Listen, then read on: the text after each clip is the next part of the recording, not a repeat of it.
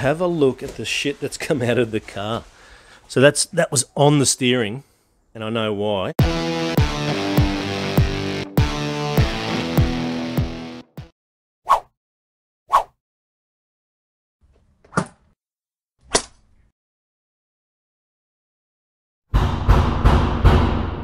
Hey, welcome back to Flip My Ride, everybody. It's been a while. I've been lazy and I've been a bit crook. That's why nothing's being done. The doctor is not happy. The doctor in the house is not happy. He's seen that nothing's being done and it's filthy still in there. So I've got to pull my finger out of my butt and crank into that today. We're going to pull out that interior and rip out the carpet. We're going to put the new carpet in and we're going to look at some shockies that I put on as well.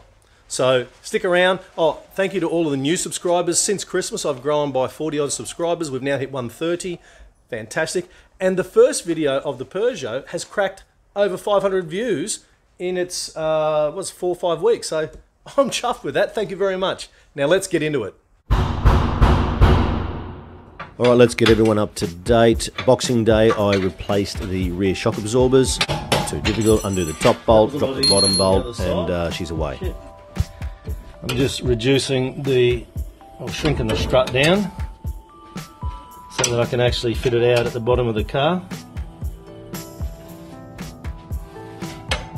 A couple of light taps with the persuader there, boom boom. Out with the old, in with the new. Alright, I've got to do that bottom bolt first. With the new shocky in place, line up all the bolt holes, using a bit of force if necessary. The one goes in.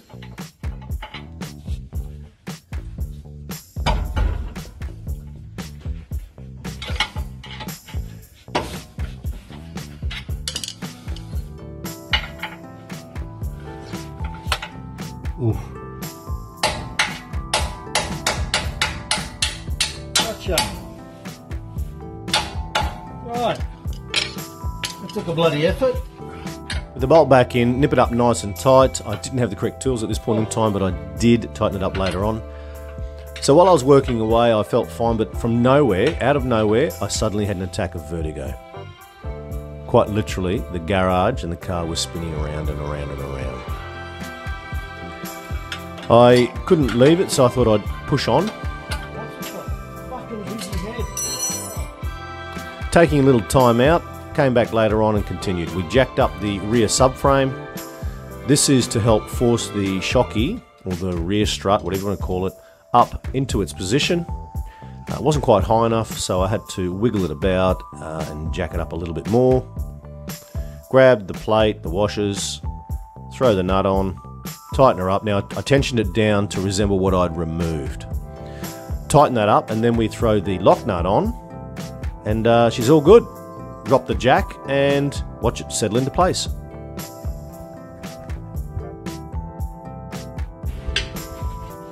There you go, sitting the rubber into place. Alright, shockies are done.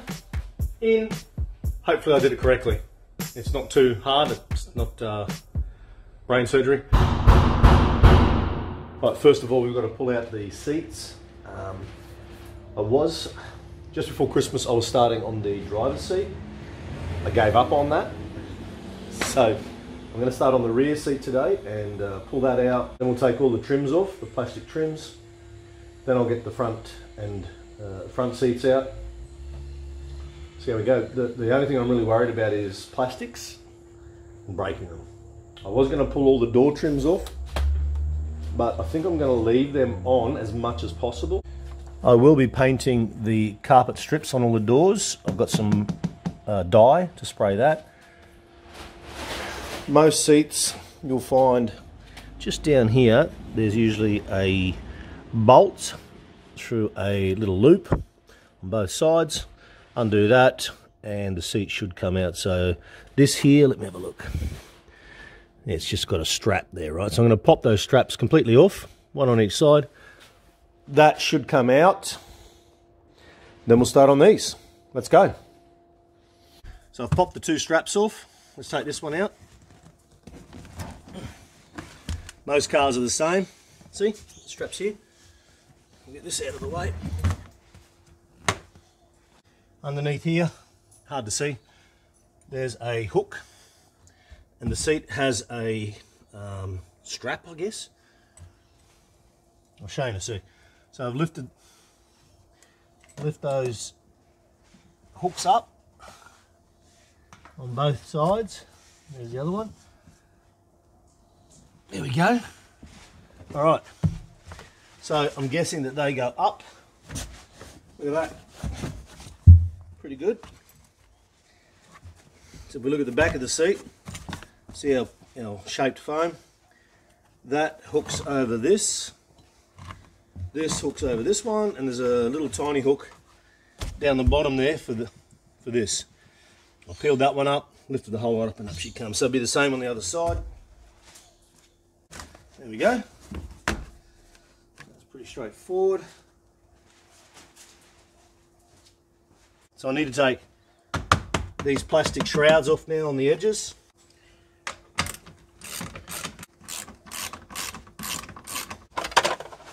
Alright, that pops up. Oops, that slides off. That enables me to get around the handbrake, and voila, we have a piece out.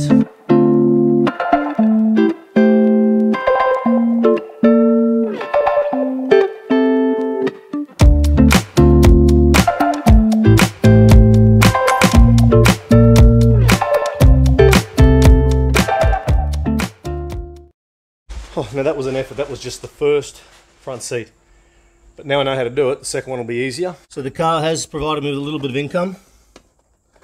And we got 5 cents, 20 cents. We might take this whole section out and give that a clean separately. So we've got the one. It is steamy, hot, sweating. I will get into the other one and maybe the rest of the console, pull all that carpet out and give it a bit of a clean. Happy days.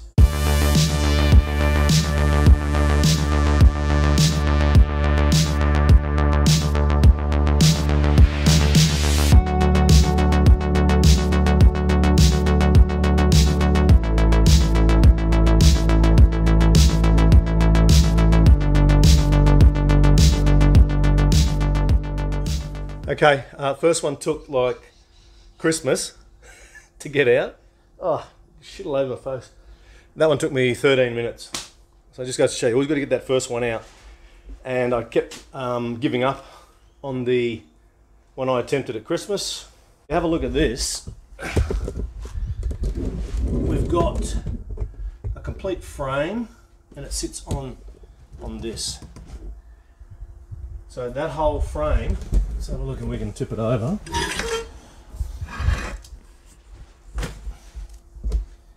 So bolts this side to the, that's the passenger, so that's to the sidewall of the car where the doors are. Whole frame, that bolts underneath your legs there. And then we've got another plate on this side that bolts onto the tunnel. So if we have a look inside,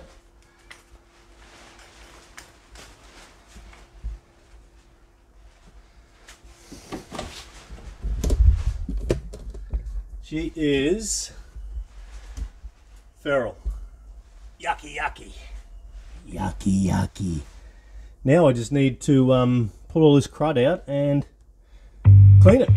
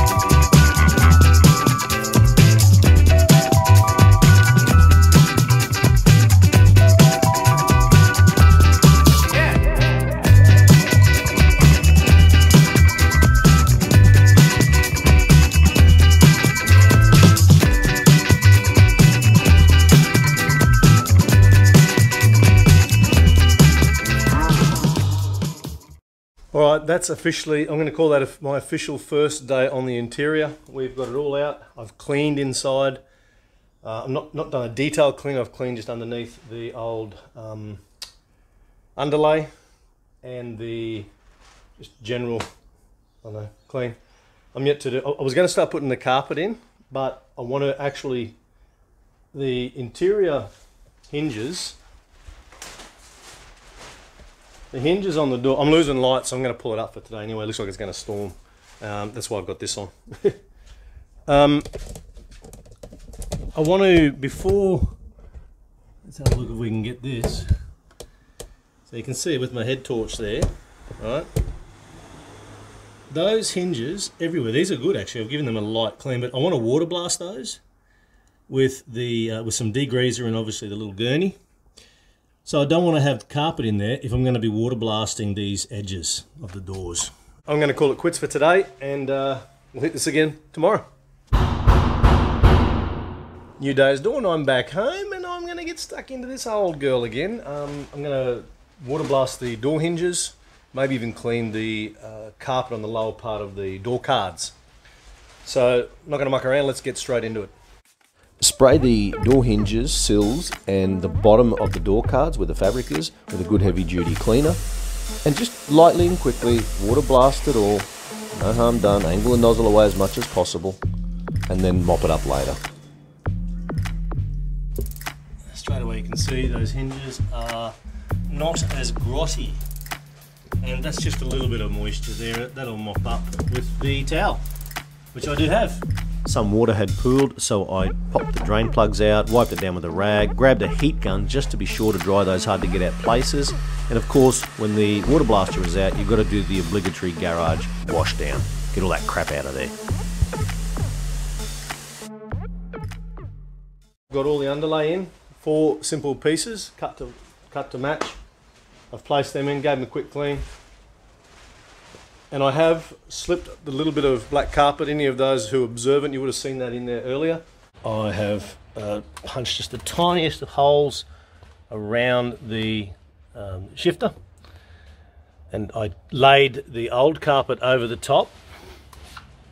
Where is it?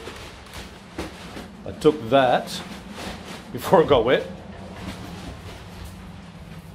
And I laid it over the top of the existing carpet, as if it was already still there, and I marked where the hole should go, and there's 2 little slots that allow the console to be screwed down. Yeah, we are laying up the stuff.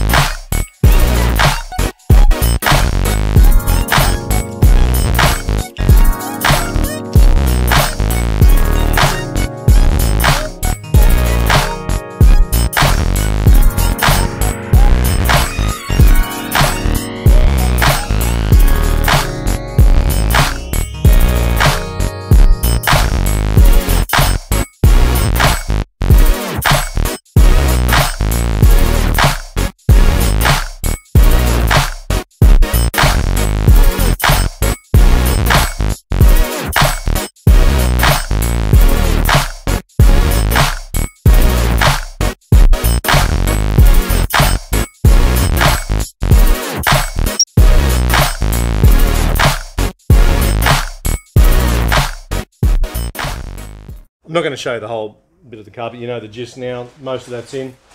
I'm gluing in what I can, where I can. If we have a close look, I overcut this a little bit pissed about that, but the frame for the chair will sit in there and the chair will sit out to about here, so that's not going to be a problem. I've glued the top up here, I've got it all laid in, trimmed, everything's pretty much trimmed and ready to rock and roll. Looks good, doesn't it?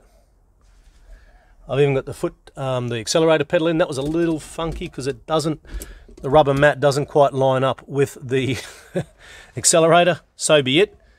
I might even have to trim that a tad more by the looks of it. The only thing I haven't done is up under the steering column.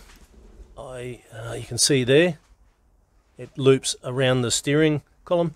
I'm going to just sit on that for a minute and think about that. I don't want to just hack into it and have another folded bit of carpet there, but other than that, it's pretty good. So I hope you enjoyed that. I'm going to try and pump out videos quicker or sooner rather than later. It's been about a month, I think, by the time I get this video out. Carpet's in. We're going to crack those seats next time. I want to really make sure they're thoroughly clean and get them in first before we do anything else. Oh, briefly too, I do have someone who's interested in the car. I've told them a figure, so it's nice to know that somebody's interested. I probably underpriced it a little bit, but I don't want to be greedy and I do want to get rid of the car as soon as it's done. It's taken probably a little longer than I anticipated. So yeah, catch you next time. Rip into it, find it, buy it, fix it, flip it. That's the name of the game. See ya. How bad is this? Anybody out there have a 504 steering wheel for me? Because she is ugly. Not too bad the movement in it, but that's just feral. Look at that. So yeah, anyone got a 504 wheel? Let me know.